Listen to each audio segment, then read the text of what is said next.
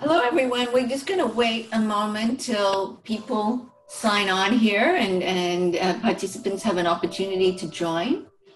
So let's wait just a couple of minutes. Well, not even a couple minutes. And Stewart, thank you for joining us from the Eastern Shore of Maryland, right? That's where you are now. Exactly. Yep. We're hanging out here, sheltering in place. Sheltering in place. Great. Right. And are you seeing things start to open up there? Not too much. No, not too much yet. Everybody's behaving. They're wearing a mask and so forth. And yeah, the traffic at the grocery store, we don't go very many places. I go over to see my mother. She's 100 years old. I go over to see her, We're knocking on weekly. wood here. Yeah, yeah. And so, but yeah, opening up a bit, but they're being conservative, I think. Good.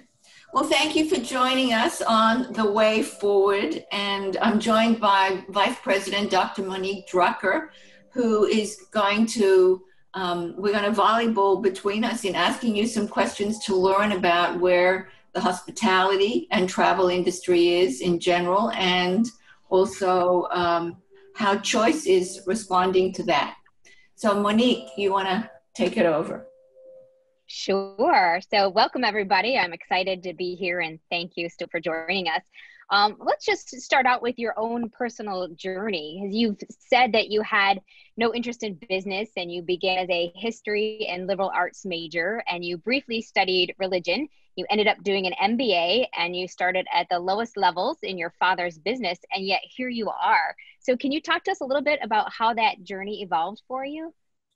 Yeah, I mean, I think I was always interested in business because my dad was a plumber to begin with when I was a kid, and he was always doing something entrepreneurial. When by the time I was 7, I'd lived in 6 houses or apartments because my dad, after the war, borrowed $500 from his father-in-law and bought a house because he figured the value would go up, built an apartment in the basement for the family, and then rented that upstairs out, and then sold the house, went up in value, did it again and again. So by the time I was 7, he lived in 6 houses. So I always had this, and then he drove a taxi at night as well as being a plumber. And so I always had this exposure to a guy who was hustling and trying to make something happen and make something of himself. And so that's really, so I always had an interest in business. At dinner table, at dinner time, family dinner nights, we'd have every night except for their bowling night once a week. He would want to talk about his business. And I was the most interested listener at the table, as it turned out. And he knew that, and he got a lot of satisfaction out of sharing all that with me. So I always had an interest in business, but when I cut a deal with him, he wanted me to go to college on the East Coast, and I wanted to go on the West Coast. And finally, he said, well, look, you can go on the West Coast, but you got to major in business. So I said, well, okay. So I took a couple of business courses my first year, and I said, well, I'll get a double major. I wanted to be a history major. So anyway, I took a couple of business courses. I said no. But then I became student body president my junior year, and I kind of liked bossing people around and being in charge. And so I decided, business school might be great. So I don't know if that's, then in my 20s, I don't know if you want this to be a filibuster, Dr. Tucker, but in my 20s, I really, one might say, floundered. I'm sure my folks thought I was floundering. I mean, after graduating from college with a history major, I hitchhiked like 8,000 miles across Europe through the Iron Curtain and Istanbul and back. I went to graduate school in theology and in business, as you said, for 3.5 years. I built 5 houses, some unsuccessfully and a couple successfully on spec. I ran for the state senate unsuccessfully. So I mean, I even got married and divorced. I fit that in my 20s as well. So I had a variety of experience, but I was always interested in business, and I'd taken a job with my dad, and it excited me. It was fun. I wonder if I can just follow up on that. Sure. You spoke about going to college since, we're all have a vested interest in higher education, and I have a little bit of experience working with student body presidents. And I'm wondering about, as you said, you accomplished and had a lot of experiences in your 20s, but is there a lesson that you have for some of our younger students who often enter college or thinking about going into college and they're just not quite sure how they want to start out? Is there anything that you look back now that you could share with our community at Quinnipiac and those who are joining us? Yeah, I mean, I think when people ask my advice, and very few do, young people, I always suggest that when they go to college to take a broad array of courses and some perhaps outside of their comfort zone to broaden their perspective, as opposed to just focusing in on one subject, one or two subject areas, because out in the workforce, and that's why it's good, I think, in your 20s to spend time trying this, trying that, getting to know yourself and what you really want to do, and understanding yourself. Because the people that we hire, for example, Choice Hotels, half our employees at Choice are in technology. But we look for technology people who have a broad understanding of this ever-changing and rapidly changing world, and who are curious about the world. And so the broader their previous experience, the better, because we want them to get in and understand our customers, their needs, understand our business, and how we can apply technology to satisfy the needs of the customers and advance our business. So I don't know, is that responsive to your question? It is, yes, thank you. Okay. I'll jump in now and talk about another aspect of your career. You mentioned that you ran unsuccessfully for the Maryland State Legislature, but you were actually successful. You later on, I think like a span of 7 or 8 years, you were in the Maryland State Legislature. You ran for Congress. You even thought about running for governor. All the while, and we'll get to Choice Hotels in a minute, all the while you were really very significant in your leadership role at Choice. So what took you to being a public servant? I mean, what was it that attracted you? I heard that you were student body president, but there was clearly something within you. Yeah, I was raised in this religious environment. I went the only non-religious schools I ever went to were public school and kindergarten, and UCLA, 2 years in business school, because a year and a half later, I went to divinity school for a year and a half later. Yeah. So this idea of service was important. And that combined with just an ego that needed some attention, a desire to kind of be, out in front a bit, motivated me to want to pursue politics, because politics can be the pursuit of justice. And it's, often not, but when it's at its best, that's what it is. And there's tremendous inequality, obviously, in our society. And that was always motivating, to want to get in and try to find a way to make a difference in the state legislature and in Congress, which I ran unsuccessfully a nice gal, a Republican, defeated me. We were good friends. We're still friends, but not quite as good as we were before she defeated me. Well, she's an iconic member of Congress, Connie Morella. Yeah, right. Yeah. So let's turn to Choice Hotels, and I want to remind the audience that you can let us know your questions, and we'll put them in front of Stewart.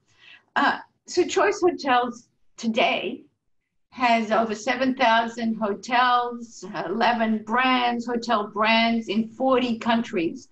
And you've made a shift early on in your father and your life. You owned hotels. Now it's a franchise model.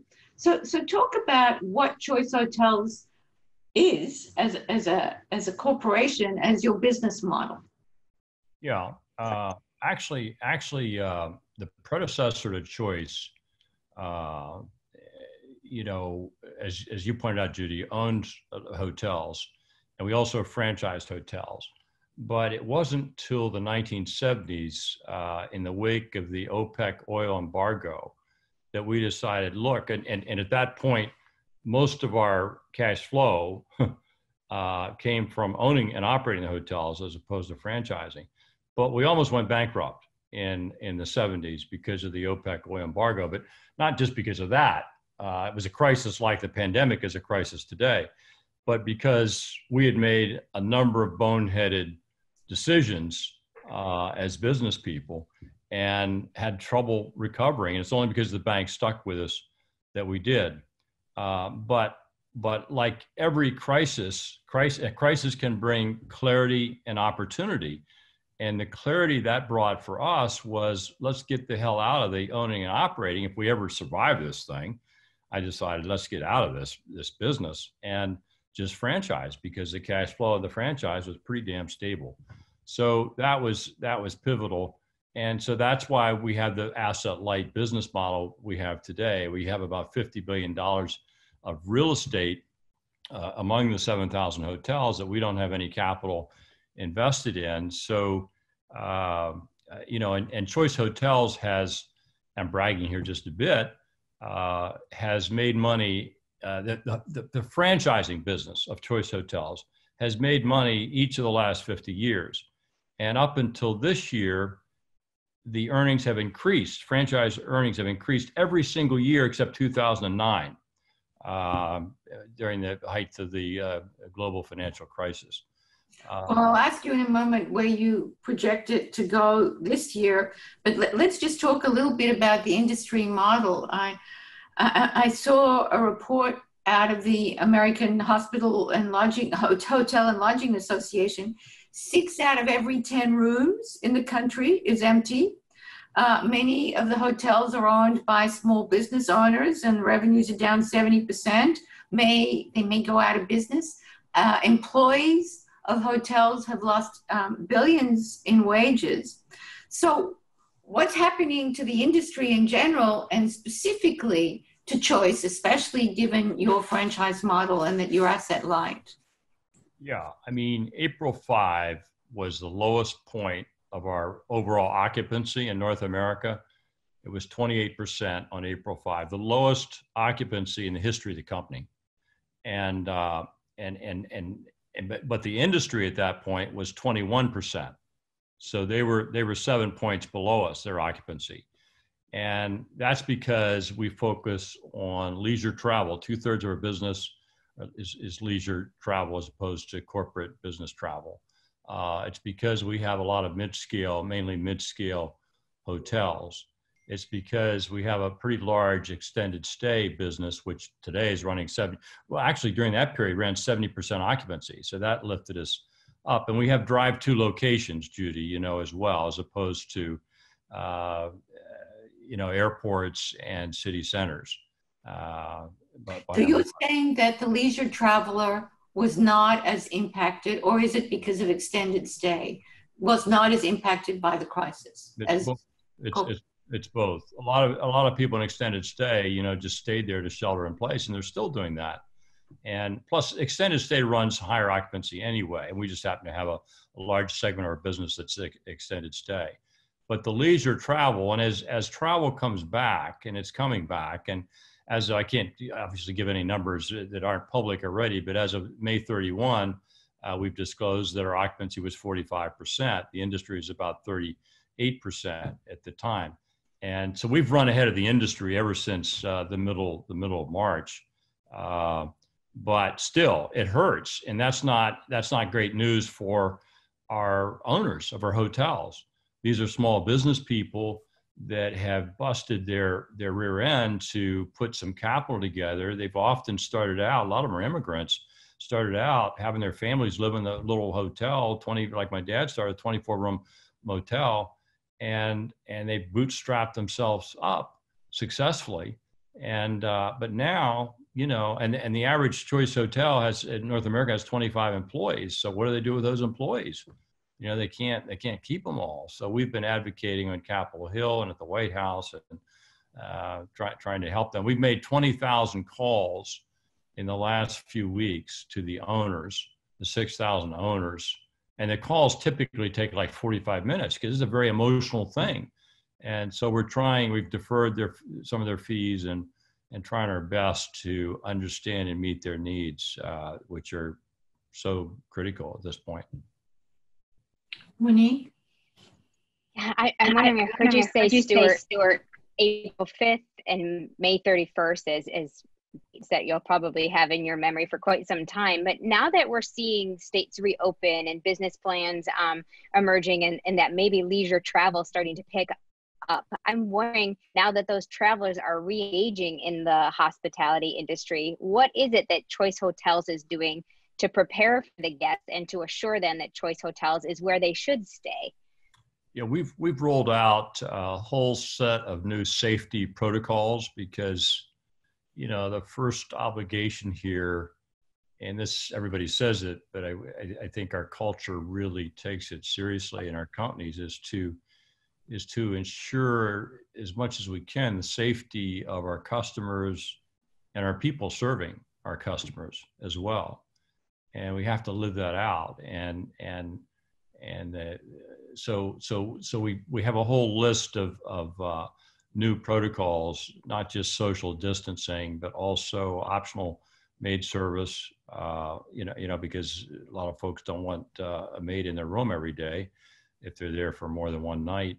Also, buy and carry breakfast as opposed to a served breakfast. Those kinds of things diminish the amount of personal interaction. Mm-hmm. And we have I'm sorry, go ahead. No, go ahead. Yeah. It wasn't a great. Well, we have a question from the audience. This might be a great time to insert it, but it was about the emergence of Airbnb and other home sharing companies. And I'm wondering how that's affected your business model. And I guess in particularly now, as you described some of the things that Choice Hotels is doing to assure guests, I wonder is that a competition for you where people might think that it might be safer to just go into an Airbnb, or how that's impacting your business and your model? Yeah, no, it's a good question. I mean, Airbnb up till this point in time has not, we just see it as another hotel company. Actually, our business model is the same as theirs. They're asset light, we're asset light. They don't own any of the homes or apartments that they rent out. We're a broker, they're a broker. We put guests in beds. That's what they do. I think the challenge they may have, they've had a nice bump up here in the last few weeks because people have decided, well, hell, I'm going to go and shelter in place at an Airbnb with a full kitchen and, a porch maybe and so forth. And I'm going to cleanse it first. But going forward, I think it may be harder for them. I'm not wishing this on them, but it might be harder for them to, impose on all the homes in their portfolio around the world as stringent safety measures as we're able to do in our hotels, because we have a franchise agreement, and that's just part of the agreement they have to live up to, and industrial grade chemicals to clean the rooms and the premises and so forth. So don't wish them any ill. We see them as another hotel competitor. I mean, don't tell anybody, but my siblings, instead of staying at a Comfort Inn, they go to an Airbnb. So, wow. That might your secret's safe with us. At times. Yeah. That might cause some family stress. Now, I can see your point, Stewart, that in terms of consistency and following standard operating procedures, that you might expect a hotel to be more consistent about that. But speaking of competition, what about the competition now from RVs? I understand that in May, year over year, RV sales were up 170% over the last year, and there's a waiting list because people are saying it's safer to buy my own RV or rent my own RV and cross the country than stay at hotels. Have you noticed any competition from that? Well, that's a good question. I haven't really thought about it, and I'll make a note of it to see how much of an impact it's having on us. But it's a good question. My guess, Judy, is, well, look, we need to look at it. My guess is it'll be pretty small, but I've been reading the same thing. I agree. It could be a factor. I mean, a bigger factor, I think, is there's going to be a decrease in demand for hotels going forward because the business travel is going to go down. international travel into this country is going to go down for some time. The globalization was decreasing anyway before all this. It's going to decrease more. So there's going to be less international travel. There's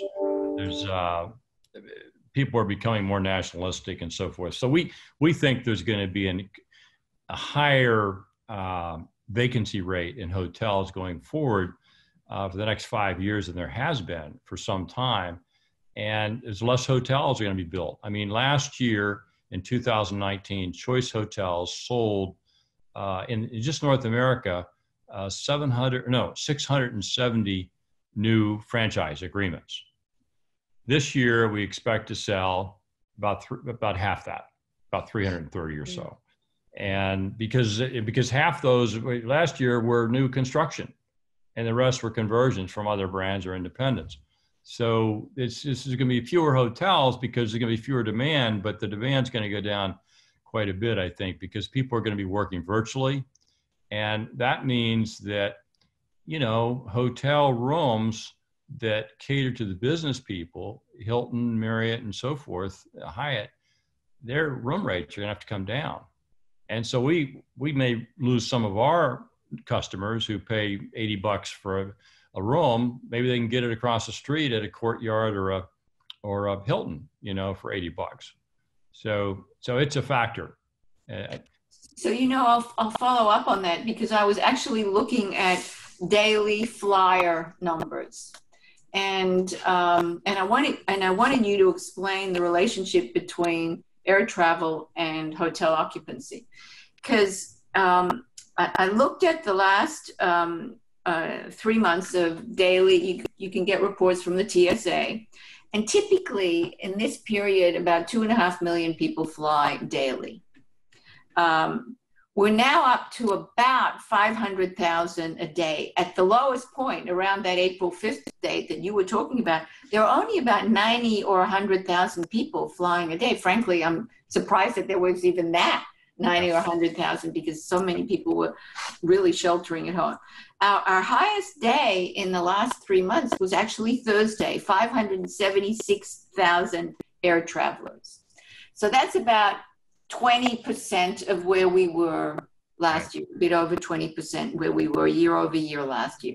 So you talked about some of the effects of international air travel and business air travel. So how do you track that in your business model? Well, one advantage we have is that we have most of our locations are drive-to locations, and we believe that vacations are going to be much more, you can drive to a local national park or a state park or a local beach as opposed to flying halfway across the country or across the country to Disney World or whatever to take your vacation. And that plays our way and is positive. We do have a lot of leisure travelers that fly, but we think they're going to still take a vacation. But they'll be driving for a while until there's a widely distributed vaccine that people have confidence in, if we get to that point. So I'll ask one more question before I turn it back, and this is from the audience, and I'll generalize it a bit. The audience is asking whether during the stay-at-home period were franchise fees eased to help your franchisees and their employees. But I also want you to talk about some other financial measures that you took to belt tighten as you go through this period. Yeah. Well, that's tough. Yeah, no. We have allowed franchisees in a number of cases to defer what they owe us because of the bad shape that they're in. Some of that has been across the board, depending on the fee, and some has been situational.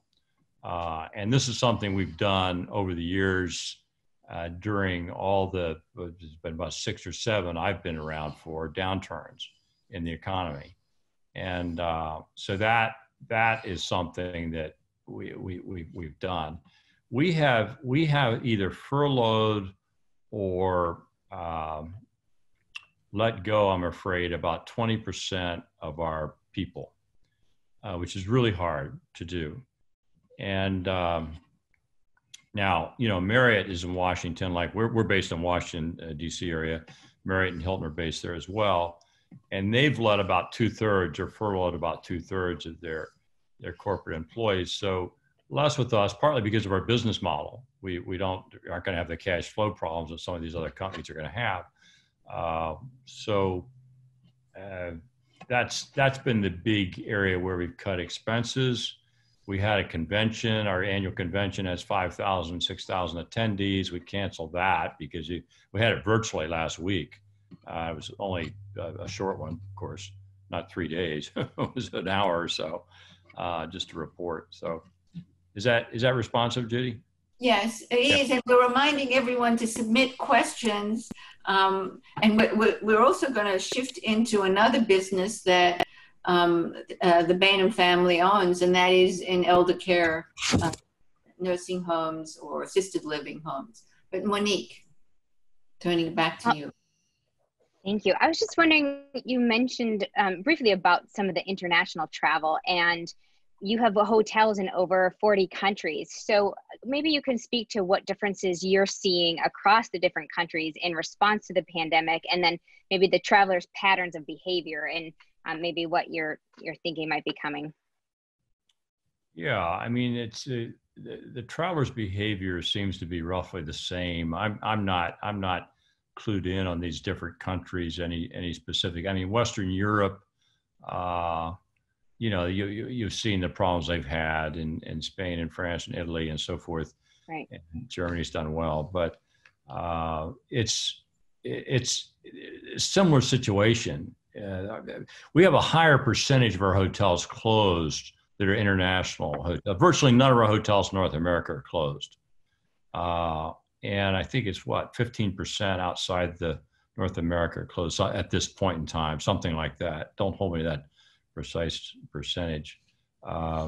So, only about 85% of our value, we say we're in 40 countries, which is true, it's a little over 40, but about 85% of our value comes from North America because our brands are better known, and we charge 8 to 10%, I think, as I said, of revenues in North America for our brand, depending on the brand, off the top. Whereas overseas, it varies by country, but it can be as low as like 12, 14%. Excuse me. It can be a lot lower than 12 to 14%.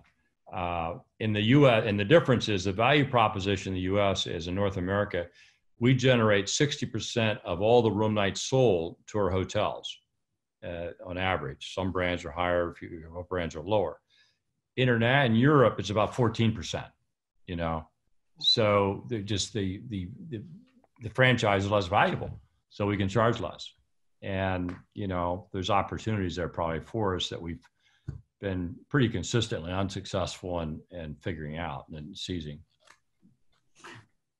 But do you think that the closures of these international hotels is because they have greater lockdown, or because people have just shied away in their own habits?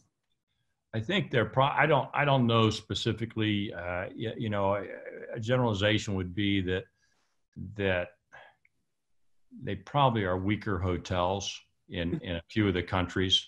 And we have great hotels in Northern Europe, better on average in the U.S., but in some other countries they're weaker, and that's probably, and they may stay closed, some of those hotels.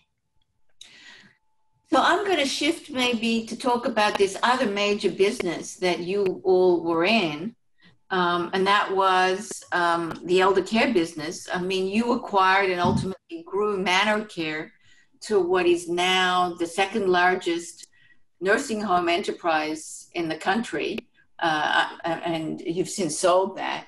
But you still have ownership in a couple of brands of memory care assisted living facilities. I think it's Artist and Summerford brands. And we know that during COVID, these have been very, very difficult and sometimes scary places to be. I think a Wall Street Journal recently reported, until the numbers we saw this weekend, that 40% pandemic deaths were in nursing facilities. Unfortunately, this weekend we've seen a growth in young people's infection rates. But talk about the particular risks and responsibilities that come with being an owner and operator of these kinds of facilities. Yeah, excellent question, and it's a real responsibility. Artis Senior Living is a 7-year-old startup. Manor Care we got out of in 1998. My dad started it. It was a startup in 1998 and became large. And but we've been out of it since '98. And I want to point that out because it's kind of had a checkered past over the years, the last couple of decades. But it has the same name. Yeah, Artis Senior Living is a pure memory care. All the residents are private pay, no Medicare, Medicaid. They all have private rooms. Artis develops, owns, and operates these properties completely. And as I said, there's about 20 now. And the key here goes back to the culture of an organization. The key is first priority is to do all we can to ensure the safety of our residents and our people caring for our residents, which is a hell of a risk for them and their families when they go home. And so how do we do that? Well, the first thing we did in March was we contacted all the families, about 850 families, and said, look, one option for you here, and it may be the best option, is to take your loved one home for a while until we see which way this whole situation is going to sort out. Of the 850, only 11 took their loved ones home. The reason is because these residents have dementia, and a lot of them have Alzheimer's, and they can wander around. They wander around a lot, and they're very risky to have somebody in the home during the night or during the day, because they can leave the house and put themselves in harm's way. So that was one thing we did. And then the other thing we've done, we're gonna lose, it's a startup, so we were losing money to begin with. We're gonna lose $17 million more this year in 2019 than we would have. And I hope it's only that. I hope it's only the 17 million. We'll stay tuned. The other thing we've done is, and happily, I mean, the guy that's running this, I hired for $2.25 an hour 42 years ago in Silver Spring, Maryland. And so he's part of the family, and I trust him more than I trust myself. And his two top operating guys are two guys that Don and I, the guy I hired at $2.25 an hour, have worked with for 30 years. So they've been through a lot of this, and they came out of Manor Care. And so they are used to combating the flu season. Now, this is a hell of a lot tougher than the flu season, of course. So we formed a safety council that meets every Thursday, and with three experts, nationally known experts. 2 are from Johns Hopkins. They're physicians at Johns Hopkins and clinical professors as well, and advise the Centers for Disease Control and so forth. And it's really, they've added tremendous value, because this virus, we're just discovering every hour, it seems, something new about the damn virus, and it affects from week to week how we run our business. And learning that in real time is of tremendous value to our residents and our caregivers. And it makes us more efficient financially too, obviously. So they've been first rate. So we're doing all we can, and we measure, the bonus is paid by our managers, is 40% of it's decided by the customers or by the families. We tie it to that, their annual bonus. And so we gotta put the customer first, and in times like this, and say, you know, shareholders, we're long-term investors, but you gotta be patient. Monique, did you want to ask the question from the audience here? Oh, sure. It's about testing. Yep. The question is, how is your company approaching testing at the elder care facilities and all those properties? Great question. I knew somebody on the board, or know somebody on the board of Abbott Labs in North Shore of Chicago, and so they came out pretty early on with a pretty damn reliable test. You get a result if you're positive in 3 minutes. If you're negative, you get a result in 13 minutes. There's really no false positives, but there are some false negatives. So we test a negative a second time to diminish the chance we're missing. So we've tested, we test all of our associates, our caregivers, and then all of our residents. And we got 3,000 tests early on. And we're going to keep getting them from Abbott because we're a customer now, but they were really hard to get, and the government was really deciding where to go. And I just tried to find out how we could get these, and finally lucked out and discovered somebody that I had a very weak relationship with, but they came through anyway for us. So you're retesting on a regular basis, all the residents and all the associates. Yeah, and then we don't take any visitors. We're just we closed. You know, we didn't take any more residents, and we just started a week 10 days ago at some of our communities taking new residents, but we quarantine them for 2 weeks. We test them first. We investigate the family to see who they've been around. And then any newest, and then we do all kinds of other things. We take their temperatures twice a day, or no, all 3 shifts, and then our employees, our caregivers, we take their temperatures twice when they come, and then when they leave, and so forth. So hopefully, you know, the bad news is that 3% of our residents since March 1 have died of COVID-19 that were not on hospice already. And it's a tragedy. And we're embarrassed that it's 3%. And currently only 13 of our residents have COVID. They're isolated, of course. Well, 4 of them are in a hospital and 9 are isolated in our own residence. Most of our folks have recovered, but you know, it's the average age is 84. Yeah. Stewart, can I just ask a strategy question? Did you get into this business because there are any strategic synergies between the hospitality business and the nursing home business? No, no, we think we saw an opportunity and had folks that we knew and trusted. I mean, the construction people I've worked with for 20 years or so, and you know, that build the buildings, and the real estate people finding the sites the same. So we saw it as an opportunity, given the demographic trends in the country. Had we foreseen this pandemic, I wouldn't have 5 buildings under construction right now, and 3 more about to open, and we just finished construction. Right. So it's a tough time. If anybody wants to loan us some money, you would just, you know, I'm available. Monique?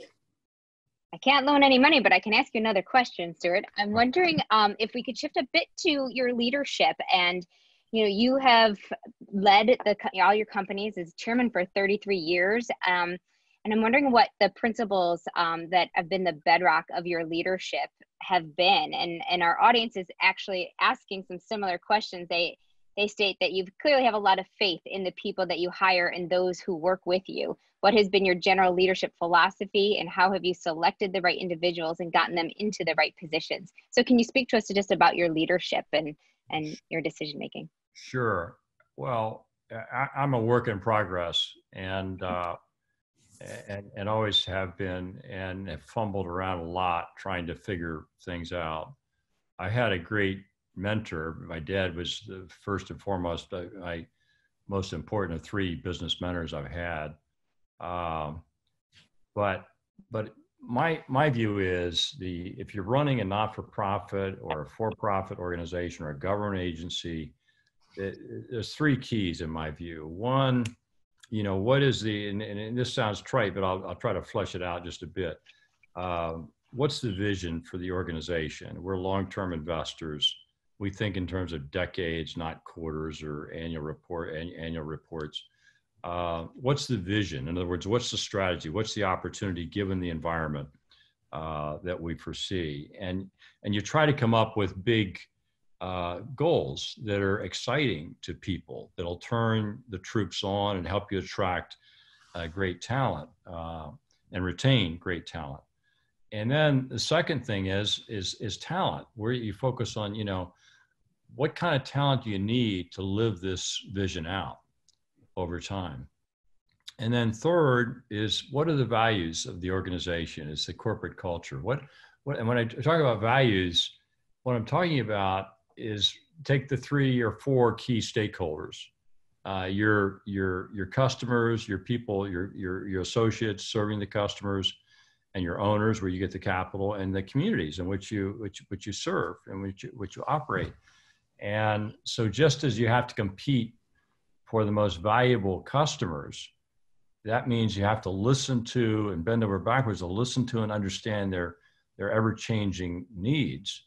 And that affects what kind of talent you bring into the organization too. Then you have to compete also for the most talented people. And so how do you find them? And so part of that, again, is listening and bending over backwards to meet their needs. And last, you want to identify the least expensive capital, shareholders, and get along with your community. So all this is a matter of thinking through their needs.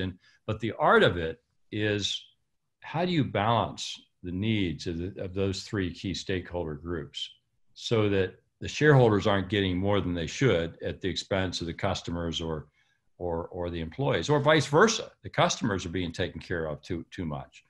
And to do that, you need to have a pie that's expanding. You need to have a business that's growing so that it can be shared in an equitable way, and you keep the different stakeholders relatively happy.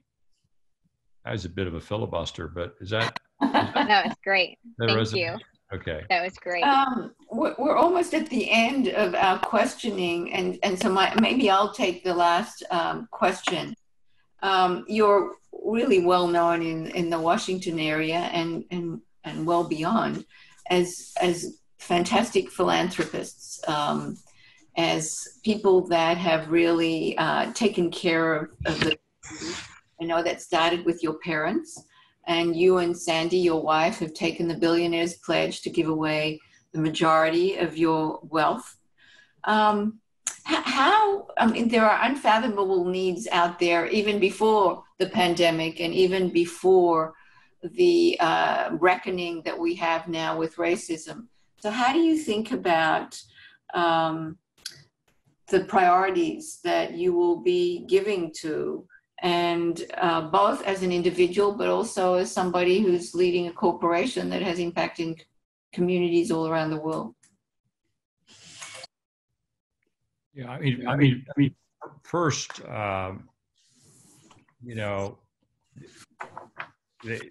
just been, and my family's just been very lucky to be able to give money away, because, I was born into a family with 2 parents that created a great home for me. I was born in the U.S. I could have been born in Malawi, which is like the poorest country in the world. And we 4% of our population, of the world's populations in the U.S. So being born in this country, being a man as opposed to a woman, is a hell of an advantage. Being a white person, able to take advantage of all the white power in this country I'm afraid to the detriment of others, imposes an obligation, I think, to try to pay something back. And then the question becomes, well, where do you allocate that capital? And historically, we've focused disproportionately on really two areas. One, young children that live in disadvantaged neighborhoods and have weak schools, and then second, there's opportunities, and we've been focusing on this the last few years more on bending public policy in the direction to address some of the inequality in this country. And then the third is really, we like this, some of the number of our family members, including me, like the Peter Singer, the philosophy professor at Princeton. He's kind of the head of this effective altruism movement where, and the emphasis there is, you're a dollar in Malawi goes 100 times further than a dollar in this country, and you can transform or change save a kid's life with 1% of what it would take here in this country.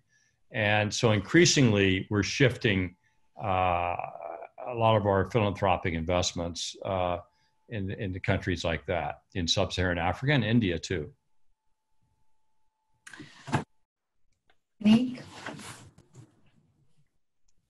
Are we with time, or are we? I think it's time. Oh, we are exploiting Stewart's goodwill, and we had 45 minutes. We've already passed that. Stewart, as always, absolutely fascinating and inspiring. Thank you for all of your good work and for the great business person that you are. Thank you. Thank you. Thank you. And Monique, I mean, I can't imagine all the challenges you folks are facing in the midst of all this suffering and heartache and your team is facing and trying to sort things out. So, good luck with all that. And I know it'll turn out well for you in the end, and the students and the families. And thanks, Judy, for your friendship over the years. It's been like 30 years, like you said. And it's been a long time and wonderful. And thanks for not making this too hard for me. Well, thank you. And we are going to continue to stay in Choice Hotels and to watch the great work that you do philanthropically. Thank you. And thanks to Monique. Be well. Thank you. Bye-bye. Be well.